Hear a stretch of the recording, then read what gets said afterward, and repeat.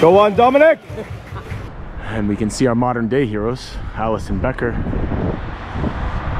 Diogo Jota, some of the ladies, and Szoboszlai Dominik. Szoboszlai Dominik. Szoboszlai Dominik. Tra la la la la la. Szoboszlai Dominik. Tra la la la la. It isn't Szoboszlai, it's Szoboszlai. AD 1903. Ezer Kielen Sas Haram. That was the golden era of Liverpool.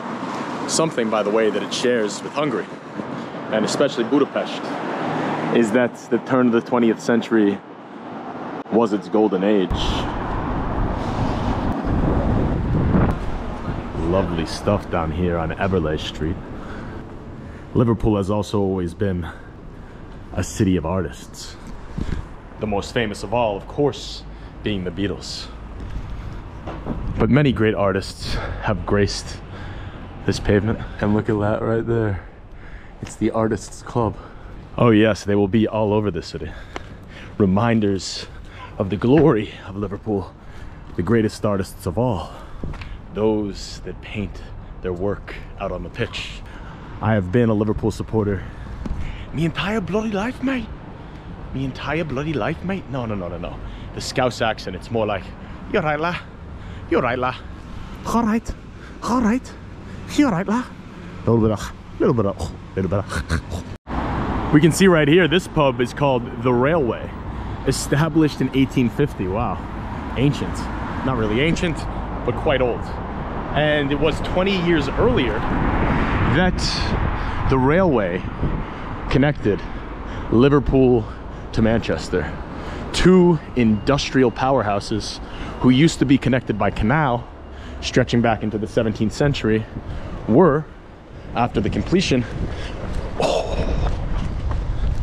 of the railway in 1830, finally connected by rail as well. And that's when the merchandise really started pumping, leading to the aforementioned economic golden age of 1903. Pall Mall, just like the cigarettes. And across the way there, we can just about make out the Radio City 96.7. 96.7. Huh. I mean, I'm not really one to harp on symbols all that much, but 96, 97, that was the former number of Liverpudlians who tragically lost their lives in the Hillsborough disaster, and 97 is the updated number now that the most recent of those very, very tragic folk had perished. The greatest modern tragedy in Liverpool being the Hillsborough Stadium disaster, 1989 FA Cup match, and we shall always remember them. Okay, and here we have Shenanigans Irish Ale House, the Yellow Submarine for the Beatles, and Shenanigans Irish Ale House. Well, I know nothing about it, but what I do know is that the Irish have played an integral role in the development of Liverpool. I mean, if you look at a map, it's on the west coast, commerce back and forth, Ireland, Liverpool.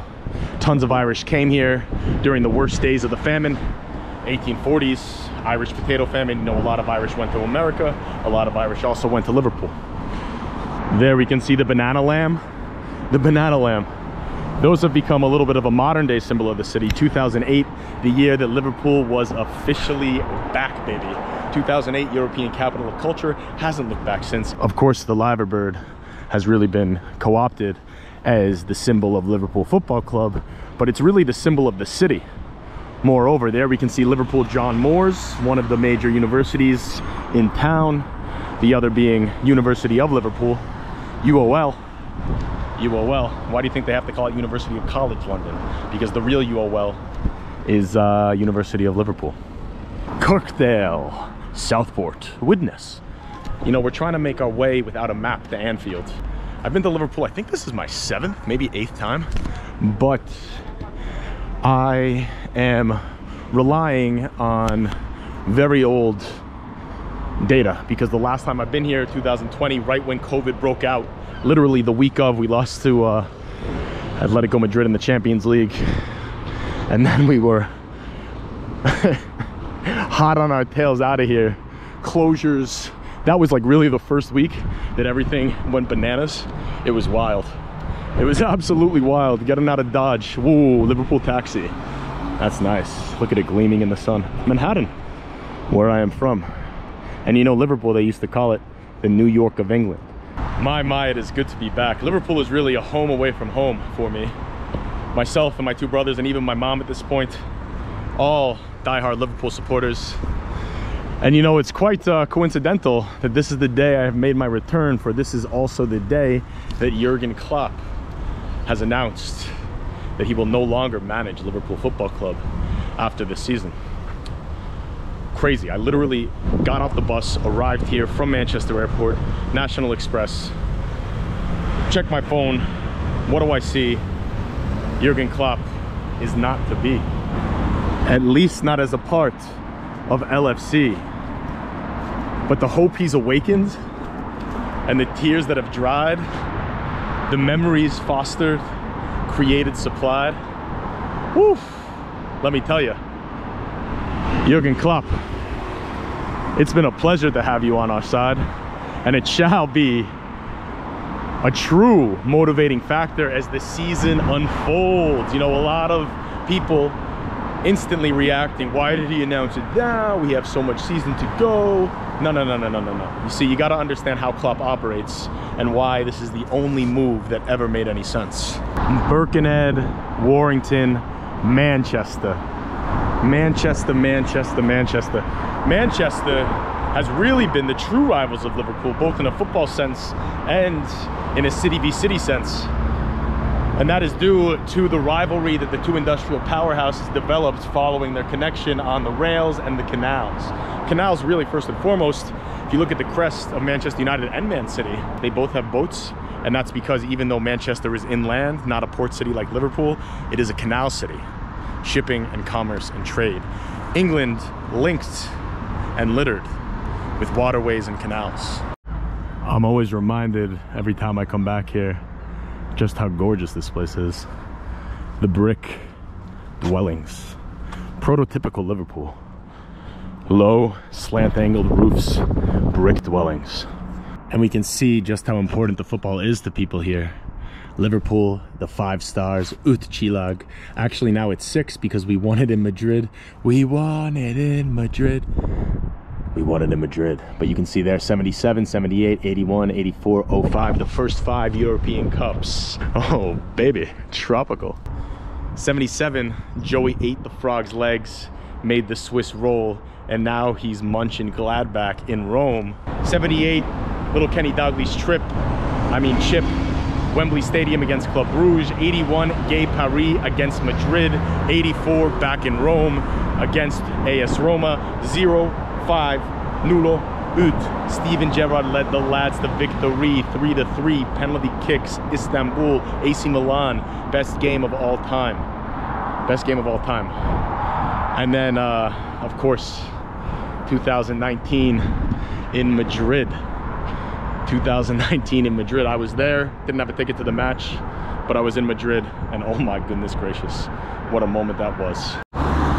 Oh, of course, the Liverpool Community Fire Station. Liverpool City Community Fire Station. Liverpooli Város. Köztársaság, Közösség. Tűzoltóság. Közösség, tűzoltóság. Yes, as an adopted son of Hungary, it was quite fortuitous when Dominik Szoboszlai, the best Hungarian player in a generation, just so happened to come to Liverpool, my favorite boyhood club. Oh yes, a match made in heaven. And that is why I cannot lament the departure of Klopp too much, because he has set us up so well. And he's smart. Klopp is smart. What I was saying before, the fact of the matter is that Klopp's an honest guy. You could see it when he said that he was leaving because he knows that he's not going to have enough energy. He's an honest guy. And he cannot possibly just sit there with a stone face and manage and wait till the end of the season, especially not as far as the players are concerned. He's got to let them know, otherwise they'll feel betrayed. So he takes the choice to leave, which means therefore he must tell the players now, and if the players know, he's got to tell the fans, because Liverpool and Jurgen Klopp, they believe in the Holy Trinity: players, manager, and staff, and the supporters. That is the Holy Trinity. That is what Bill Shankly taught us, and that is what Jurgen Klopp has resurrected like no man possibly could have. The perfect manager at the perfect time, and he doesn't owe us anything, folks. If anything, we owe him. We owe him, and the players, they feel that way as well, which is why this season Klopp has laid down the gambit. I'm going out, we're gonna go out on a high note, extra motivation, throwing the chips on the table. Ooh, this will be one to remember. This will be one to remember, and if he comes up short, well, what are you gonna do? Something tells me that he won't. Something tells me that he won't, and the boys will come and rise to the occasion. Really winning the league, that is the itch that must be scratched. Oh, the brick, the exposed brick, simply tremendous. 1896. Is that a 9 or a 7? Heze Nyotas Kielens Van Hot, the year of the Hungarian millennium. Golden age of Liverpool, golden age of Budapest, also kind of the golden age of New York. Turn of the century times. Oh, plane in traffic. Yep, not a smart idea. And that was a 9. Perhaps this was an ancient hill fort. It does have the shape, does it not? Yes, easily could have been a Saxon era hill fort. Oh wow, the Liverpool history. It's really hard to believe how long this place has been around. Even in the pre-Roman days, but the Romans, they were the ones that really started to build up commerce here. But it wasn't until actually far into the future, 18th century, that Liverpool finally gained a good deal of prosperity. But the history goes back quite a ways, quite a ways. In the Domesday Book, it is remembered as Liverpool, being the ancient English word, proto-English word really, for sort of like muddy, mucky, silty, and pool being water. The famous purple bins, number 19, T's and Kielens. That's how many first division titles we've won. You ever hear of Purple Aki? I bet you've never heard of Purple Aki, have you? I mean, if you're from Liverpool, you have. Watch out, he could be anywhere. We can see here the Liverpudlian street signs, City of Liverpool, L3. L3. A Liverpudlian is someone from Liverpool. That is a term that wasn't used until the 19th century. Liverpudlian. Huh. It's cool, it's creative, just like the Liverpudlians are. Liverpudlian. Now Anfield, which is the Liverpool stadium, is L4. We're in L3. Oh yes, and if we're nice and quiet now, folks, we can see the beautiful magpie hopping from branch to branch. Newcastle! Newcastle! You shite! This is sort of like the local original biome. Sort of this coastal grasses, huh? And this is a more modern installation, an expression of the art we were talking about earlier. Okay, now we're in L6, looking for L4. Don't use my map, mostly because I don't have data. It's a weird life, but I kind of recommend it. Unless you have people that want to get in touch with you. Sorry, everyone in my life, especially my wife.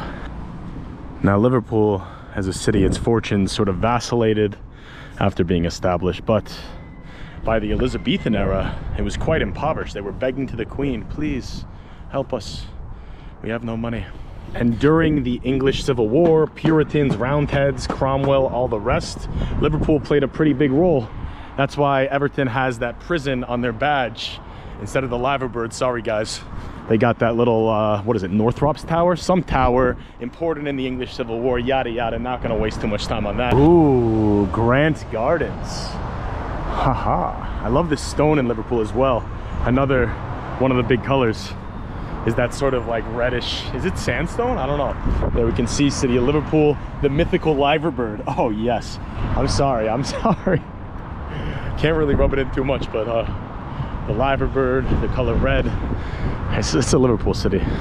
And the city is literally called Liverpool. Everything's good as a scrappy second fiddle.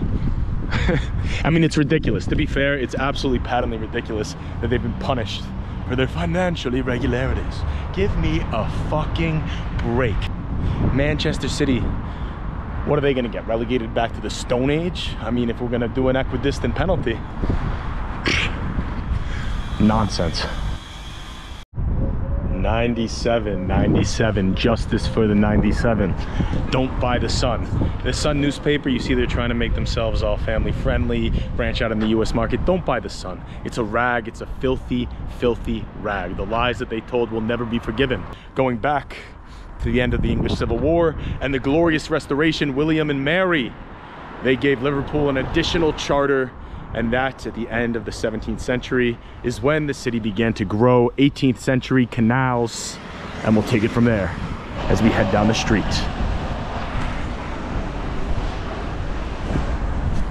Oh yes, the Pickering Street Car Wash. Well, now we are on L5. L5, getting closer to Anfield. L4, we can see this very distinctive architectural style. Could be Georgian, could be Edwardian, could be Victorian. Shoha Egidul Shetos.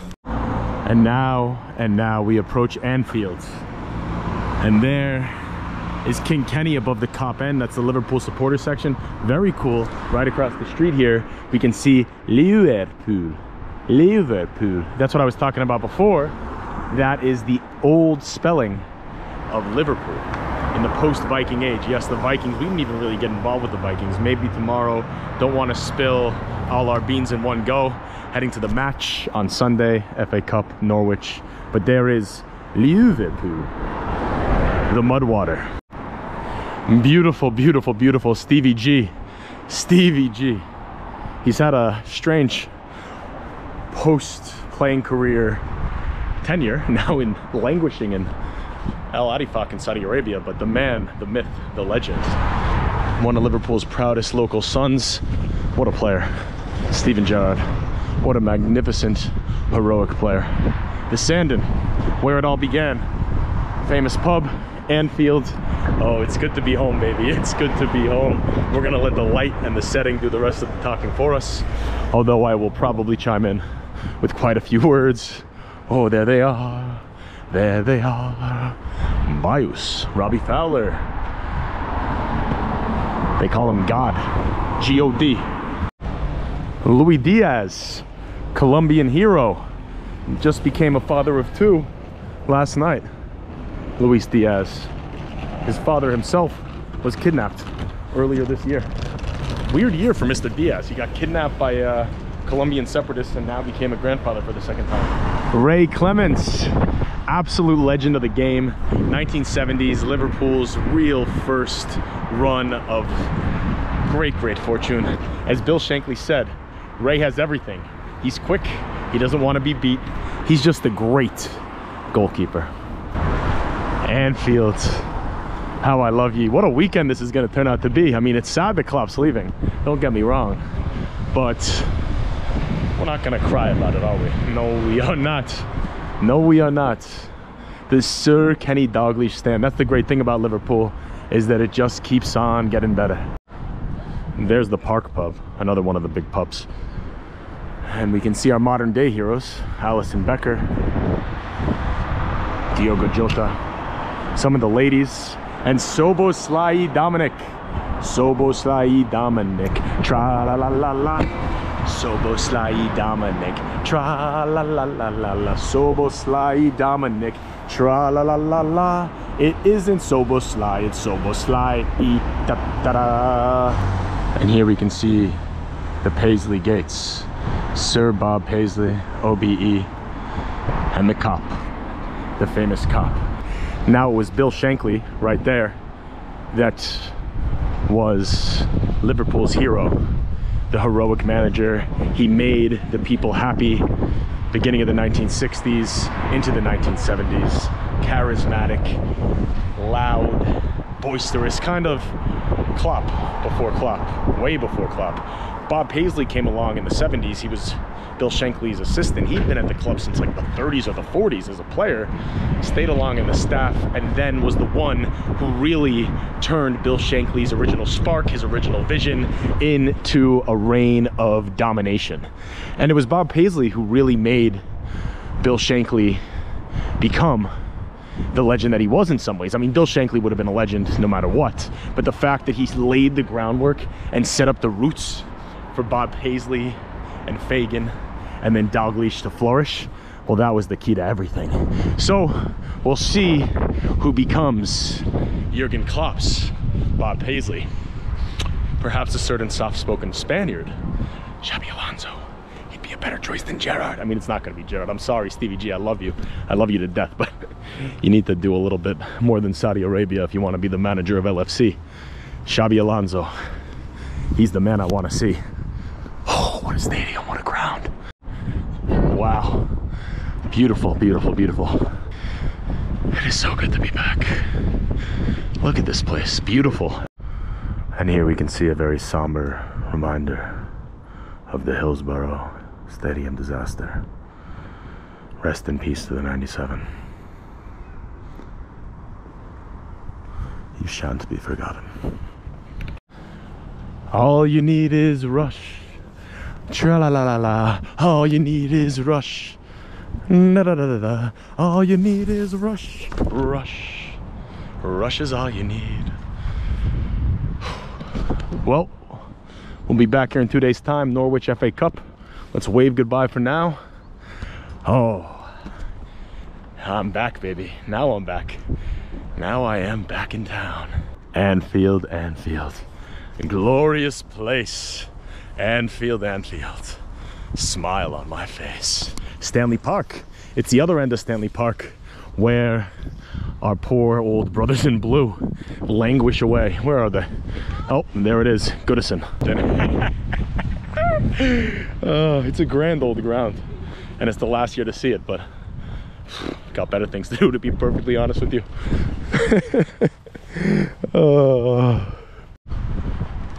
Here we have another beautiful mural in honor of Anne Williams, who tirelessly campaigned for the Hillsborough families for many years.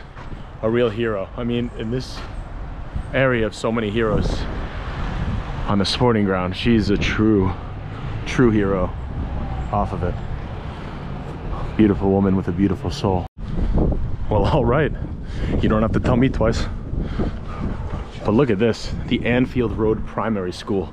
That splash of light, the conical tower. Oh, I mean, this looks to me, this building, we'll have to look this up later, but I'm gonna say 1870s, 1860s, Walton on the Hill School, 1880s, huh? Surprising, very surprising. Should have known, honestly should have known. Oh, goodness me, what fortuitous timing. Oh yes, as the sun sets, we come to Everton Park. This is not where Everton plays, but this is Everton Park. And sun is blessing this gorgeous city of Liverpool with all its splendor. Wow.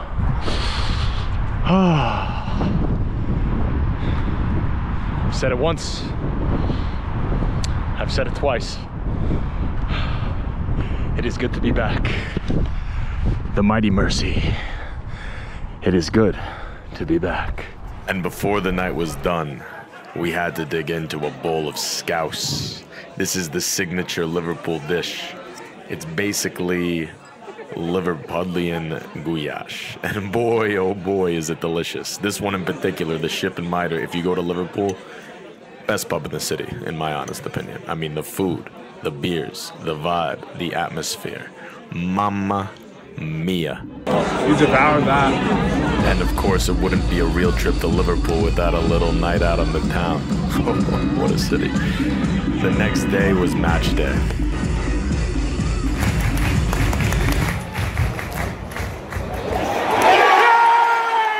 And we were treated to something special.